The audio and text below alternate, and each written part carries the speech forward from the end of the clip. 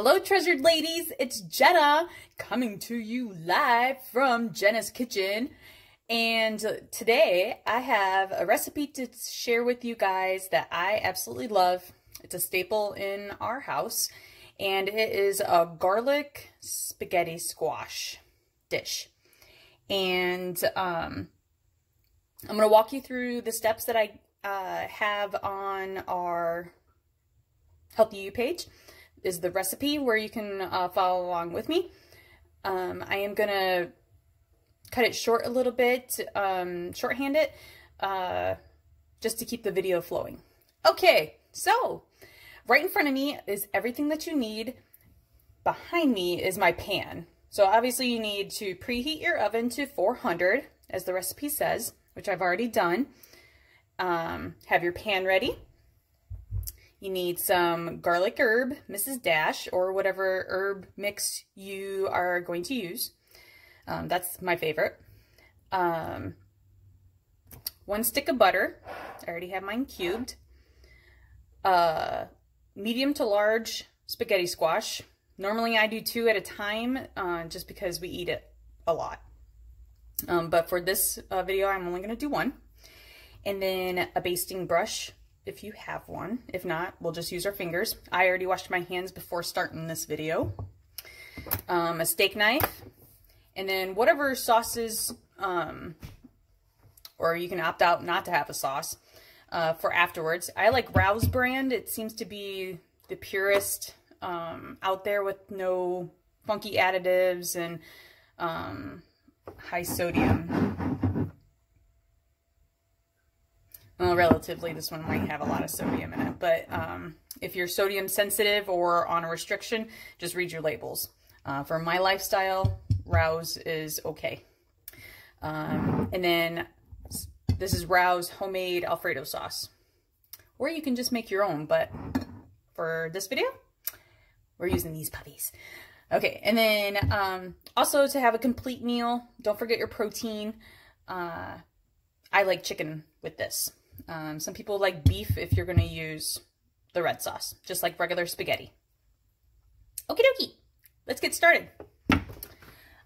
So, like I said, we already have our oven preheated, and we're going to take our steak knife and just randomly poke the holes in it. Just be careful not to chop your finger off.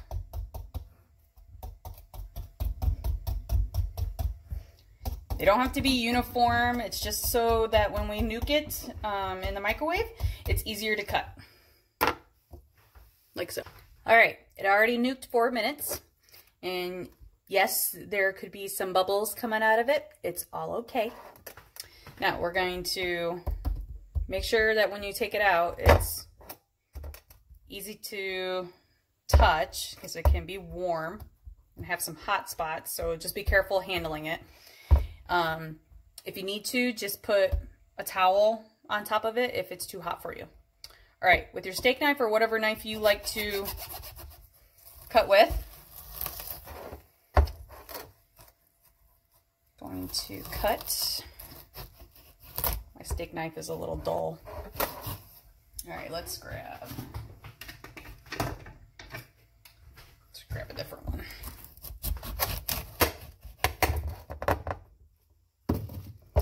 Cutting off the ends here. Ooh, see, that's a hot spot. Hot spot.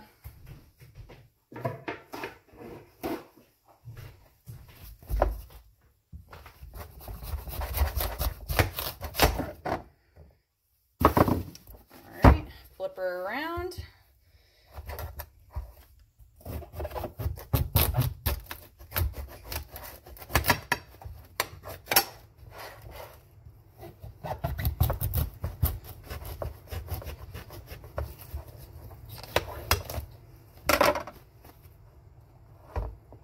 Alrighty, and then you got your boat style spaghetti squash. Next step is to scoop out the guts.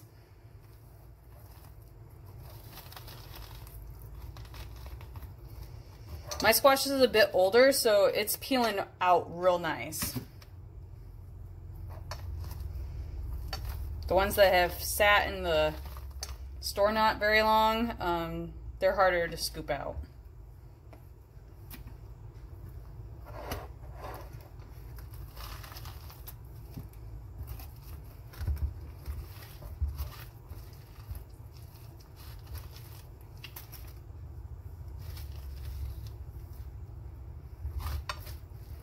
It doesn't have to be super perfect. Just make sure that all the seeds are gone. You don't want to cook those. I do not believe they taste like pumpkin seeds, FYI. If you're curious about what they taste like, I guess. Next step is to melt the butter. So we're going to take our butter and also nuke it for absolutely less than a minute, depending on how heavy duty and powerful your microwave is. I go about 30 seconds at a time. And while it's heating up the very first time, get your Mrs. Dash out. I'm one that I really don't measure things a whole lot when I cook. So when the recipe says, I think it's like a half a tablespoon to a tablespoon, that is the creator's original recipes suggestion. I just go by taste. So if you like a lot, then put a lot in, but no more than that tablespoon. Okay. I thought I was gonna nuke overboard.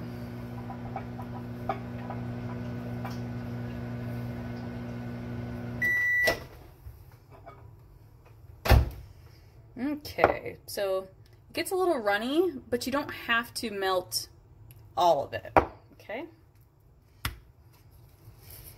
So like I said, just sprinkle it in there.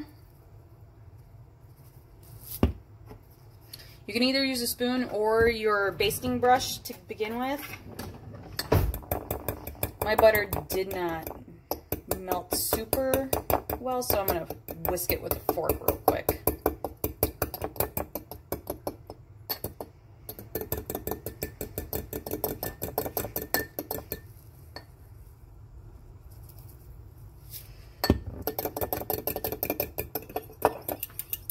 Okay, can I see that? All right. So, my favorite step is basting these things. All right, so you're gonna start. Let me make a transition here so you guys can see. All right, I have my boats turned up so that the meat of the squash is towards me at first. Okay. So with my basting brush, and if you don't have one, just make sure, if you're going to use your fingers, that you don't burn yourself with the butter. Okay, and in the boat, I just start sort of painting the insides of it with the butter. All over. And if you don't use the whole stick of butter, it's actually not a sin. You can either use it as your dressing or not at all. Mostly the butter is just to crisp up the squash. All right. Once you have it all basted in there, flip them over. Do the same thing to the outside. I know it might seem weird to baste the skin, you drench every single part of this bad boy. And I, of course, do the skin last, just so then it's last. Okay. Pop it in there and hit your timer for 45 minutes.